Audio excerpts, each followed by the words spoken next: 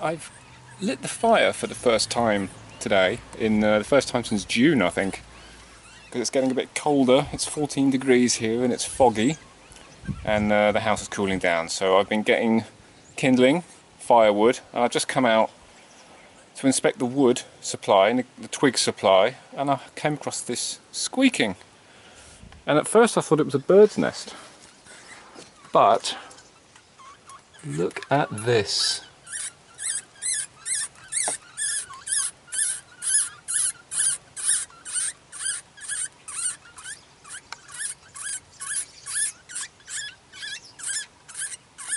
There's definite mammals in there.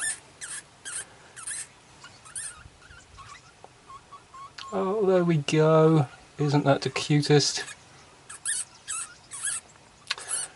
Now, I'm not sure what they are. I'm assuming it's stoats or weasels. I had no idea where stoats or weasels actually make nests. And I don't know whether that is perhaps an old bird nest. I know there was a blackbird that was toing and froing here earlier in the season. So I don't know if they've nicked something's nest. I don't know if that's the way it works, but what a find. Right in my garden. It's rare enough to see stoats and weasels, yet alone see their young. I've never seen their young.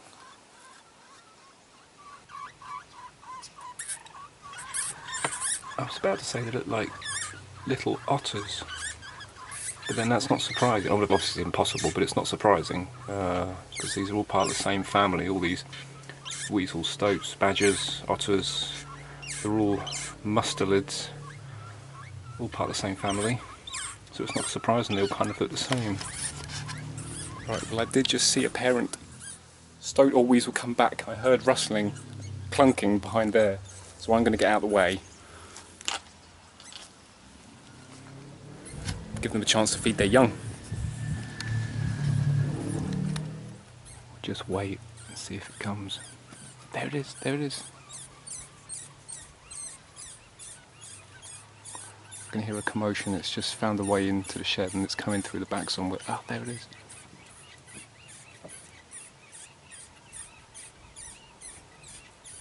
There it is.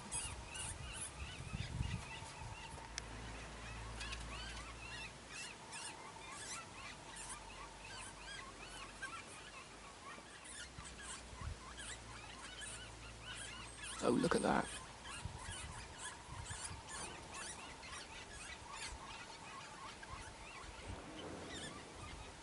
It's got a vole in its mouth. Look.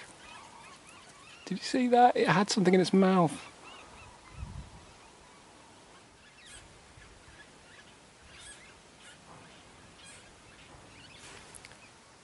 Sitting, waiting for it to come back.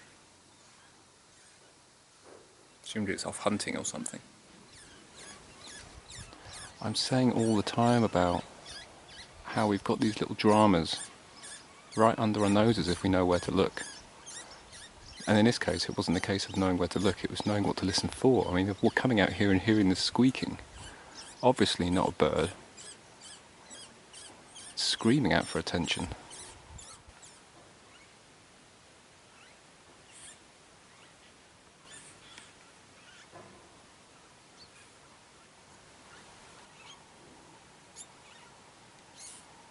Oh my word. Ever seen anything like it?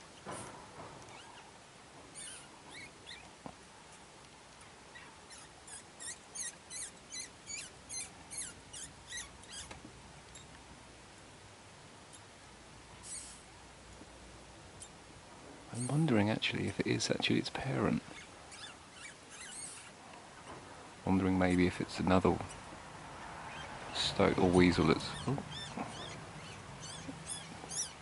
taking these babies away, or maybe it's moving them. Is it moving them maybe? It's a weasel, I think.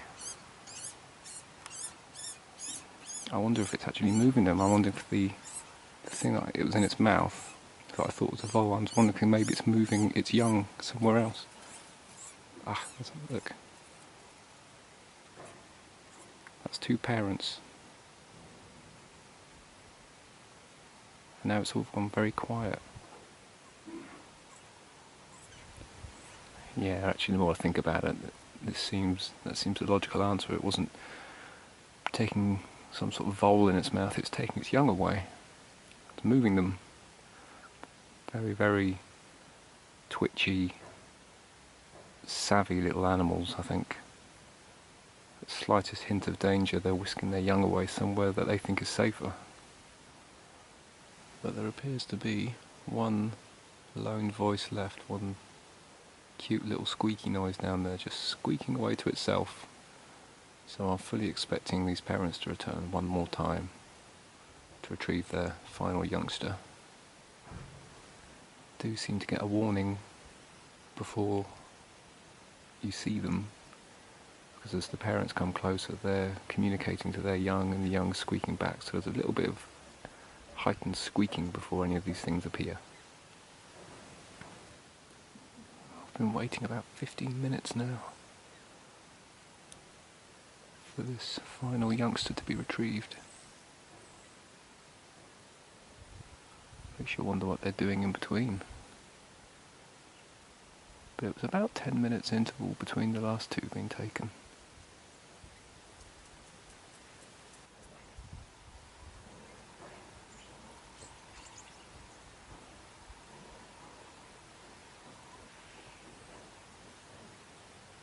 Still waiting.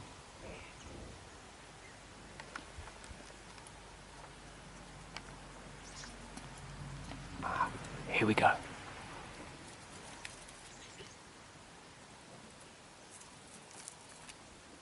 And that was it, that's the last one. Just like that.